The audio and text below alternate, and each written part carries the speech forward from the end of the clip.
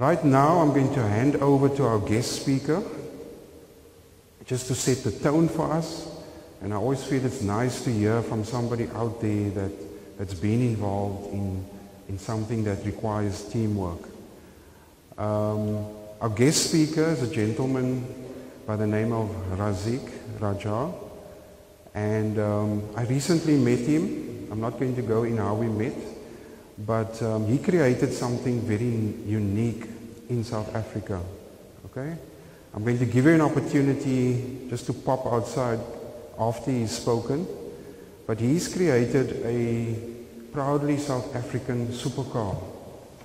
And outside is the car standing there.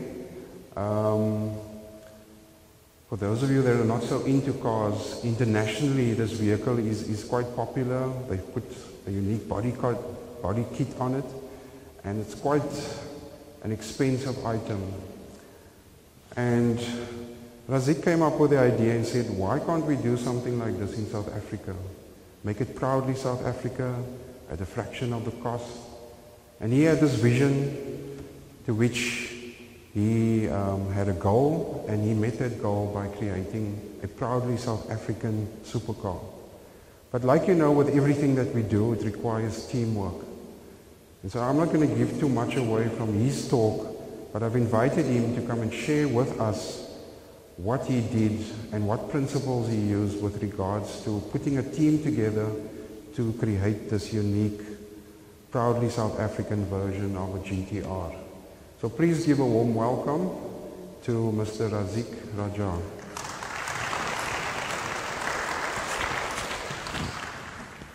Just for the sound. Gerald, there will be somebody at the... Okay, sure. Good morning to one and all. Excuse my voice, I have a little bit of the flu that still has a bit of traits in my system. As you heard, my name is Raziek Rajah. I'm from Good Hope Construction. I'm really proud to stand here today because I actually qualified at the University of Western Cape. I started out at Stellenbosch in the dental and medical field. I jumped ship in my third year, and I felt it wasn't for me.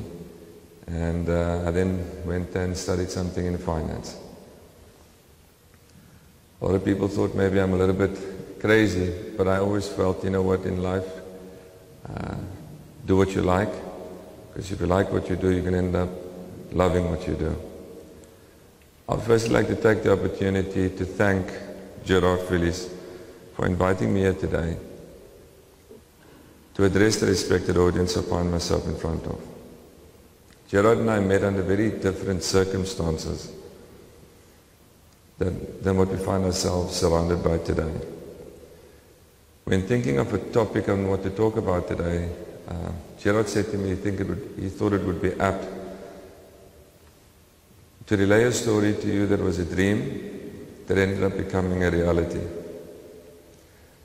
And considering that this workshop deals with teamwork and leadership and conflict resolution, he said to me he would love for me to come out and relay the story to you guys. But before I raise the story, I must begin by saying success doesn't happen by accident. Even the guy that wins the lotto actually makes the effort to go out and buy the lotto ticket. In my personal opinion, from the most successful people I've met in my life to date, I must relate to you the traits that I believe that they do possess. Number one is you've got to be able to trust in yourself and your judgment. In other words, if you expect the world out there to believe you, you've got to be the first one to actually be able to have the confidence in what you say. Secondly is, whatever you do, do it 100%. Anything less than that effort, you should actually ask yourself why you're doing it in the first place. If you do things you like, it makes all the difference. Number three, don't be scared to fail. Failure should not bring you down. It should actually inspire you to try harder. Number 4, being a leader is more important than being a winner. You might not understand what I mean by that. But unfortunately in life, no one person is an island. It doesn't matter how clever I think I am or even what I am. I'm going to need people around me to assist me to make something successful. And that's the reason why I say being a leader is more important. Because leaders create winners. Number 5, being humble. Your success in life can be amplified either by hatred or joy. The more humble and kind you are, results in the people around you either admiring you or despising you. My last trait for a successful person is, how do you measure success? I prefer to measure success not by the possessions you have, but rather by the relationships, friendships that you create, and what people say about you when you're not there. It's impossible to have everybody around you like you, but it's not impossible for everybody around you to respect you. On that note, I'd like to get back to the Raziek story, and I hope that I, in some other way, inspire you to do your own Raziek build one day. I was at a plumbing conference overseas, and a friend of mine gave me a call. Noor Asmuddin is a fellow drift athlete, and he said to me, Raziek, would you like to join me on a build? And I said to him, on a build on what? He said to me, a build on a car. I said to him, what car? And he said to me, it's a Nissan GTR R35. And I said to him, well, you know what, we might be sitting in different quarters of the world at the moment, but our wavelengths are on the same path, because I've actually acquired a GTR 35, and that's my actual intention. So getting back to South Africa, I had put a team together to do something that none of us had ever done. And that was to rival the world stage with a car built second to none. I decided the key factor in choosing a team would be no other trait than passion. Because I knew it would require long hours to redefine a car that hundreds of engineers and architects worked on to create. That was going to be no easy task. I increased the stakes by saying, I want something to be proudly South African, only South African products. And that meant no overseas help.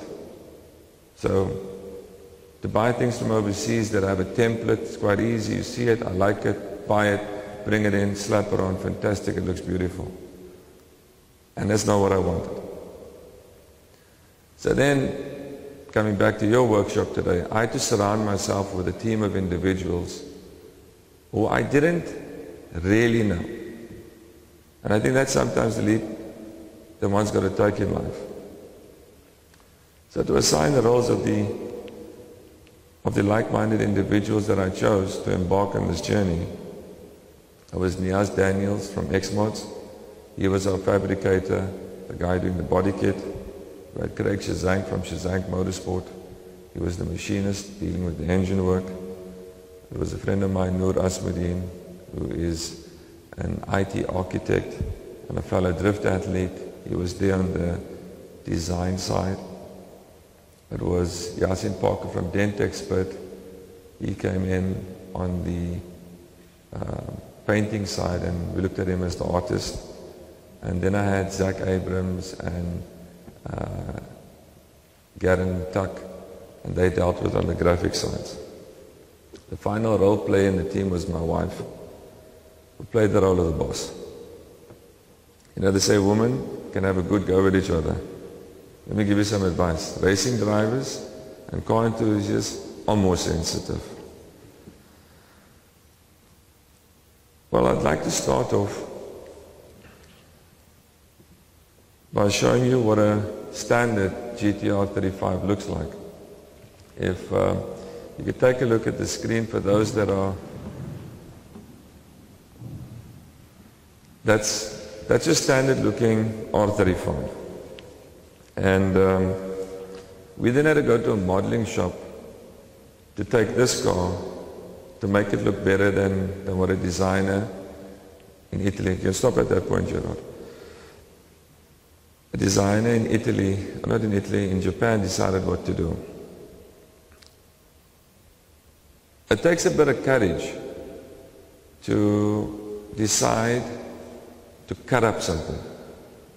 Because when you have no template of what you're ultimately going to create, that becomes a little bit scary. It took me about a year to decide, listen, I'm going to go and buy something and cut it up. And hopefully what we build as a team, firstly I'm going to like, let alone the world out there. And everybody that I knew, excluding my immediate family and the guys from Guru Construction Racing, everybody thought this is crazy. There's something wrong with him because South Africa has seen your guys in Supercar League buy a car, but you buy a template from overseas. And this was genuinely one of the first documented, widely publicized builds.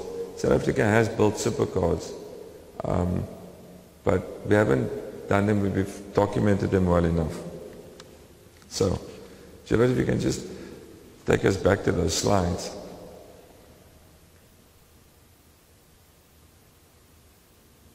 Next one.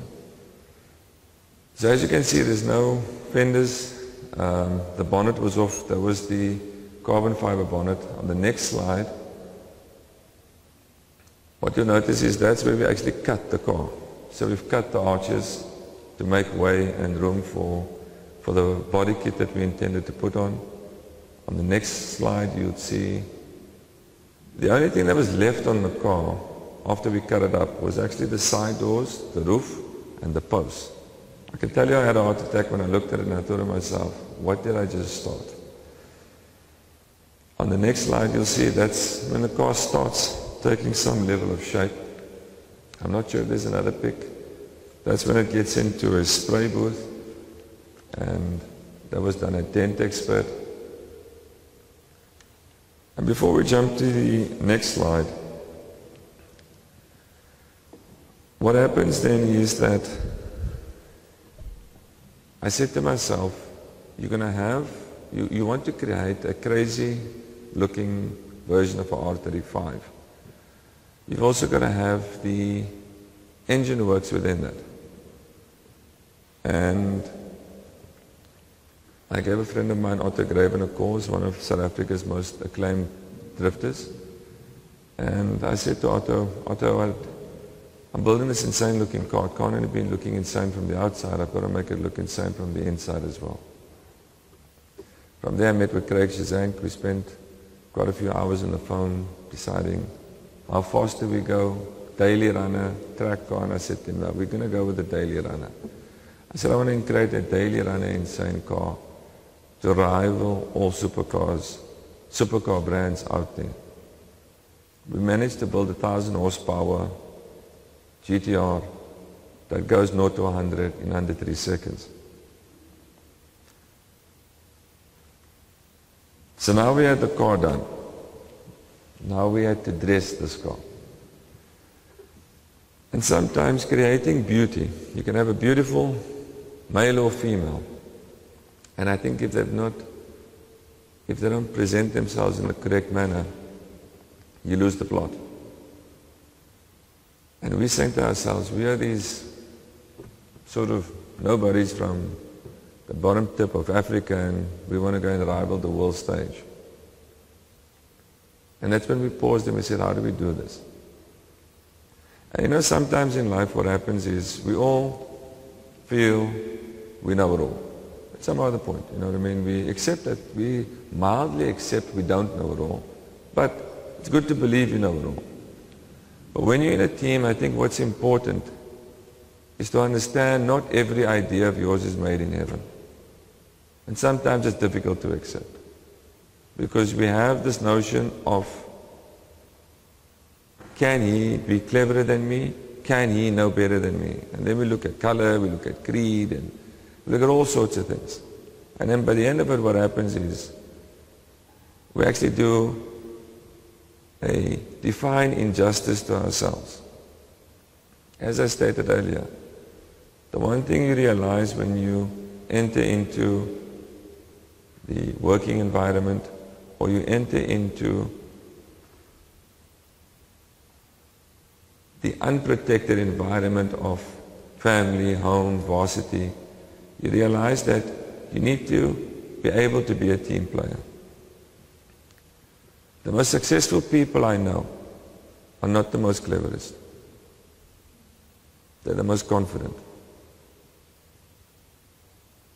They're the type of people, as I said to a staff member of ours the other day, I said to him, when I qualified from varsity, I said to myself, what's the one trait that I need to desire to obtain?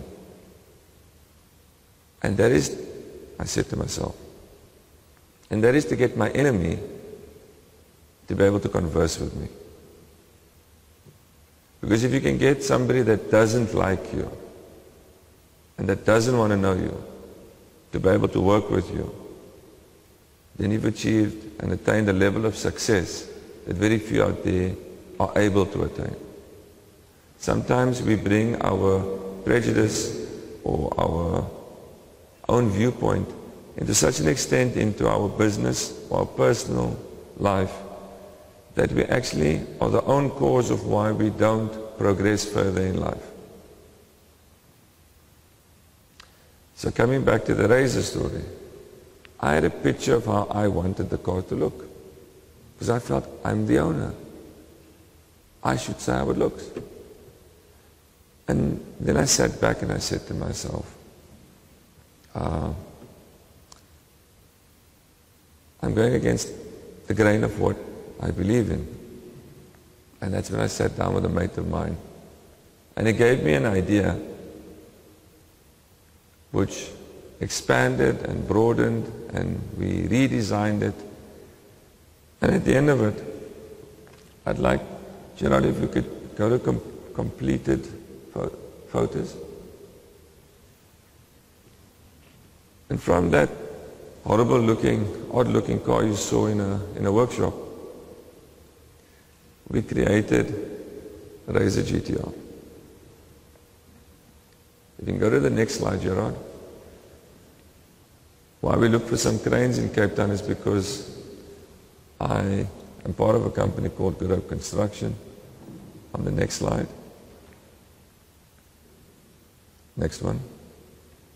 That's myself and Gerard. We met through Razor GTR. And what had happened was I was quite elated when I saw, okay, fine, you know what, I feel we've done something unique. And I put this onto Facebook. And I thought, I said, it might generate some interest because there are a lot of GTR kits out there in the world. I was lost for words when we hit 10,000 in the first 2 hours. I thought, yes, that's brilliant. I was happy with 10,000. I said, listen, I'm overjoyed. We went to 20,000, we went to 30,000, 40, 50. Next day it was 100,000. Following day it was 200,000. When it reached over 500,000, I sat literally in awe and I said, listen, I didn't know this was going to be going this viral and this insane. Considering the fact that there are kids out there. But what I found that the outside world looked at is sometimes what happens is you get classed. Being in Africa, being in South Africa, somebody assumes, just by nature of association and by economies of scale, us being a third world country, that we actually have a third world ability. And I think that's what Gerard is driving at, that workshops like these change your perception. That the only time, because sometimes you find a flock of sheep, and this is how things always have been, and you continue doing it like that. Because you feel that if I'm going to step out of the box, or I'm going to step out of this comfort zone, is it worth the risk? It's worth the risk and more. So that interest on social media said to me, listen, I think we're onto something. My initial statement when I started to build this car was I saw the eyes in my 10-year-old son light up. And I completed the build, and I took that extra effort and time in it because he was my greatest fan. And I said to him, he asked me, Dad, why are you building this car? I said to him, the one is to showcase what South Africans can do and what we can do with teamwork. And the second thing is, I'd like a custom car magazine to call me and say to me, we want to photograph your car. And that call came. Speed and Sound phoned, they did a shoot, and we got a double feature with them. And from there I got called out to a car show in Cape Town, and we won the super custom car and the overall custom car of the show, where there were many amazing cars. And I thought, wow, this was a great story. But I didn't actually know where it was leading to. Then I actually said to a friend of mine, you know what, I'd like to document this dream that I had that came into reality, to possibly inspire somebody else out there to do their own razor build, whatever that may be. Then he said to me, yeah, but you know, you got to do it with outside media houses and etc., etc. And I said, no, man. We've just built a car that everybody said to me will not shine on the world stage. I've had guys like Voss in the UK, Nismo, from all around the globe say to me, well done, brilliant. And I said, listen, you know what? I don't mind listening to advice. But I believe you've got to be confident in what you want to do. And I went and spoke to a local media house in Cape Town. We did a video, we did a trailer. From the trailer sparked the video called The Journey. What I did on the video was, because you see sometimes fame and greed, two bad combinations. You'll survive with it for a certain limited space in time, but you'll get to a point where you fail miserably. And what I did with this video was to make people around me stronger. That was something that my dad taught us in business. Is that the stronger the people around you are, the stronger you are by virtue of your placement. What happens in life is, and especially in today's day and age, we all want to grab and grab and grab. And we seldomly want to give off. And that's human nature, where you first want to see to yourself. So we did this video where I showcased all the guys involved in the build. And it was something where their businesses, some of them have never been on an international or even on a local platform to this level. And I was elated by the response that we got, because it turned out to be probably one of South Africa's most viral car videos ever. We reached close on to 3 million people. And secondly, the video was viewed by more than 600,000 people. And anybody that knows Facebook knows that those incidental stats of somebody actually watching it and not clicking onto it, those are not counted. And I thought, hey, this was the culmination. This was, I couldn't have expected more. And then I got another call. What had happened was, I was driving one day and a lady with an American accent phoned me. And I thought to myself, you know, I got quite a few friends out there, is this a prank call? And something said to me, stay on the phone. Don't put it off. And she said she's from CNN. And I thought, no man. Can this be real? You know what I mean? The reality of it is,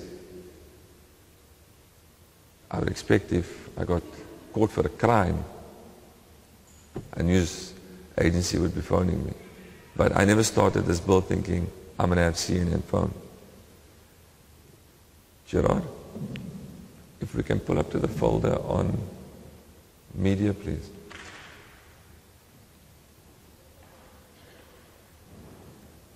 No, not that one, the media. It's the build media.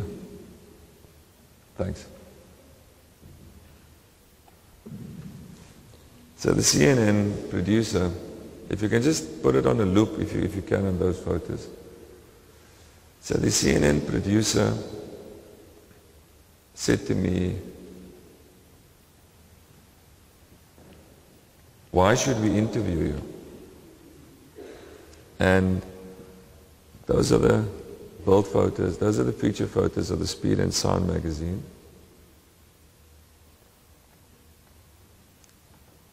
And what had happened was, to complete the CNN side of my story, I answered Marion Edmonds in the typical Raziek Rajah way. That's my late mom and myself. And that's normally filled with a lot of bull dust. I said to her, firstly, you took the time to track me down. And I said to her, that means you got good taste. I said to her, the second thing is, the reason why you're asking me why you should cover the story. I said to her, the outside world, 95% of them see South Africa with tires burning or marches. And I said to her, 95% of them, of those people, maybe 50% of them think we play with baboons in the morning and we play with tigers in the afternoon. And I said, sometimes just based on economies of scale, it doesn't mean that we don't have abilities. And what had happened was, the rest was history. I found myself being on a national, international news channel, showcasing a product produced or redefined in a third world country that is being admired currently on a world stage. I was asked by a talk show host, Faisal Sayed, who invited me to his show. He asked me, where to from here? And that sometimes in your studies, you're going to complete your studies. And we sometimes have this roadmap and this perfect direction we believe that we want to go.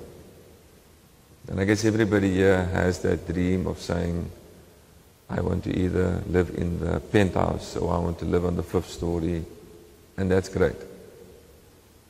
But sometimes, as in this story that I'm relaying to you, don't let your inspiration or your aspiration limit what you can achieve. And why I say that is, when I was interviewed by CNN, when I was interviewed by Faisal Sayed, and he asked me a very apt question, where to from here? And I said to him, I don't have a plan. I said to him, but I've got passion. And what happens is that where I refer to you with regards to keeping yourself grounded. Somebody will always find you more approachable if you are not looking into the sky. Because if you're grounded and your head is not in the sky, you can actually see the potholes that come along. So where to from here resulted in 4 individuals approached me to redefine cars for them. So in 6 weeks from now, we have a Raziek Rajah and we have a Raziek R8 that will be hitting the platform within South Africa and to an expose to the outside world or to the outside countries. 6 weeks therefrom, we have another 2 builds coming out, being a Raziek Dodge and a Raziek M3. And I thought, listen, this is an amazing thing. We had this Raziek GTR. It hails from my name, Raziek. I said, I want to do something that I can leave a legacy behind. And my wife says to me, every time you do something, you talk about leaving a legacy. How many legacies do you want to leave behind? And I laugh and I say, you know what? I've always been a dreamer in a real space. And I think that's important in life. Don't stop dreaming. Because the day you stop dreaming is the day you stop aspiring. And I thought to myself, hey, this is great. These 4 new builds coming out. My name is attached to it. What an amazing story. And I was on the grand run where they asked me to be the pace car. And I sat opposite the head of SABC3 on content. He's the head of content. And I said to him, Hammond, I would like to ask you a question. This is the traction I received on Raziek GTR. You being the head of content of SABC3, you should be able to give me some sort of gauge how well we've done. I said, sometimes when you're talking to individuals and you ask them how well have we done, they might take it in the wrong ways if you want to put yourself on a platform to believe you are that great and wonderful. And when he looked at it, he said to me, my God, this is amazing. I've got TV shows that are not getting this traction. So he says, you know what, I'd love to actually get a custom car show, a South African custom car show. I need content like this. And at that time, one of the guys that are the leading producers in South Africa is standing next door to me. And he says, that's exactly what I have been banging at your door about. See the traction. Advertisers want to advertise on something where there's traction, something that's new. So we've been fortunate enough to actually now say that we actually are part of, well, at the moment it's the first, whether somebody else trumps us and comes out with another show. We will be coming out, be it on the traditional format of the SABC3s or on the online format. We are busy with and in the process of creating the first South African car build show. So in summary from my side, my purpose of coming out here today is not to tell you I've studied at UWC. It's not to tell you that I decided to jump ship from Stellenbosch. It's not to tell you that I've done a lot of weird and wonderful things in my life. It's actually to tell you that we need more inspired people in South Africa. We've got a very negative communication system. Everything we see is negative. It has an effect on yourself. We're all human. You know, as you see in supermarkets, people spend lots of money with marketing companies to know what to place where. There's a reason why bread is at the end of the aisle. Because by the time you get to the end of the aisle, you would have taken something else.